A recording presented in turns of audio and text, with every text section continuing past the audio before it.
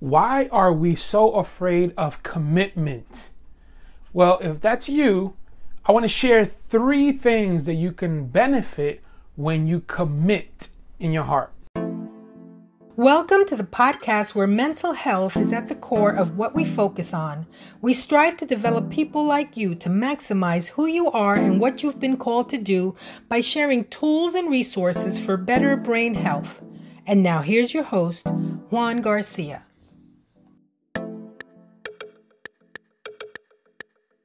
Hey, welcome back to the podcast. Thank you so much for tuning in. It is Monday, so it's Mindfulness Monday. And today I want to focus on the topic of commitment. I know for some of you that's a cuss word.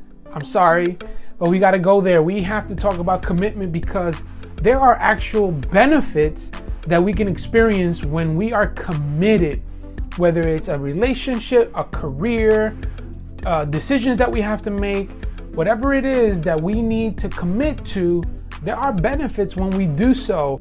Now, there's a quote, and I'm not sure who actually said it, so I can't give the right person their credit. But the quote goes like this: reluctance to commit is natural.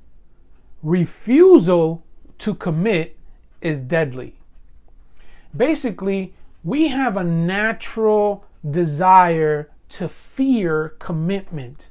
We're scared of high risk. We're scared of the unknown, and we don't like to commit to something that we don't really know how things are going to turn out. We want to have control. We want to be able to say, I commit to this because I know the outcome. I know exactly how things are going to pan out. Well, life is not like that. Life is not simple. Life has twists and turns. Someone once wanted to learn or have a visual as to what success looks like. And in their mind, they thought success had this upward trajectory, a straight line going up. And the person that they were speaking to, they said, well, if you want a straight line to describe success, actually, the only place you're going to find a straight line is on a heart monitor, and it's usually someone that's dead. It's a flat line. When you actually look at someone that's alive, you're going to notice that their heart monitor is going to go like this, like this, like this, like this. And that's an indication that the person is alive. Success is the same way. Ups and downs, ups and downs. And it's how we respond to the downs that determine how up we're going to be in the trajectory of our lives, our decision making, our relationships, our career, etc. So success begins with commitment. And when we are naturally afraid to commit, we do not look at the benefits of what commitment can give us because we're just scared. It's something that we don't want to deal with. Well, a few things that I can share with you that benefit once you in your heart are willing to commit.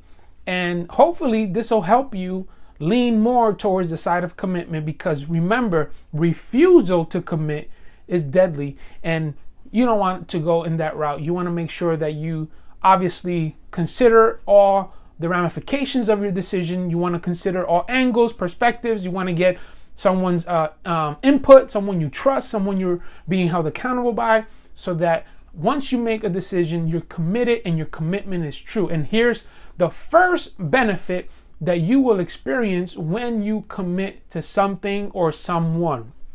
First benefit is increased creativity.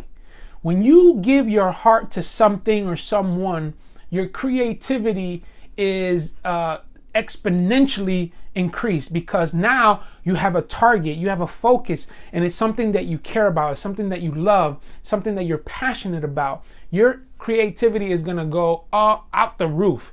You're going to be dedicated to that thing. You're going to want results. You're going to want things to grow. You're going to want things to be successful. So your creativity automatically is increased when you are committed. The second benefit that you can experience when you are committed is increased energy. There's something about commitment that once you know where you're headed and once you know what your focus is, It gives you more energy. You thrive. You are focused. Again, you have a specific aim and a goal in mind. And so that gives you more energy. You are really, really excited about getting this done or getting into this relationship to a higher level. And so your energy is lifted. You have more focus. You have all of the tools that you need. You're going to go after it because you have the energy that you need to fulfill that. And lastly, the third thing that I believe you can benefit when you commit is priorities. Yes, one of the things that we experience in life that do not allow us to commit is that we are scattered. We are all over the place. Jack of all trades, master of none. Because we have no commitment, we have no focus, no dedication to something or someone specific. So when we do commit, we automatically have priorities because we are more willing to say yes to the right things and no to the things that are potentially going to distract us or get us away from fulfilling the things that we desire to do. So commitment is a huge thing to be mindful of. When you are committed to your job, to your career, you are going to be more creative towards it. You're going to have more energy, and you're going to prioritize what things you do during the week. When you get home, if you're going to shut down early, if you're going to plan ahead, you're going to prepare the night before. All of these things begin to be a priority in your life because you have a commitment to your job or your career.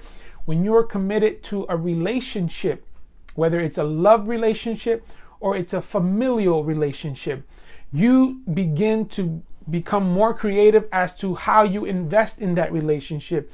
You also have more energy. You get excited when you are going to be with that person. You're going to spend time with that person, and you will also prioritize. You will say no to the things that do not feed you, do not give you fulfillment, and you're going to say yes to those relationships. You're going to prioritize, and you're going to put them in a higher esteem because you're committed to these relationships. And that is the power of being mindful of your commitments. So that is the episode for today. I hope it's helpful to you. Remember to please subscribe, like, comment, share. We know that there are many people that are benefiting from mental health topics, and this is just a reminder that you have the power to give someone a tool and a resource by sharing this information so that they can be also encouraged, and maybe they never saw commitment the way that we are describing it in this episode. So you have that power to share with them so that they can see commitment as a good thing and not as something scary or a curse word. Thank you so much for joining us. We appreciate your support.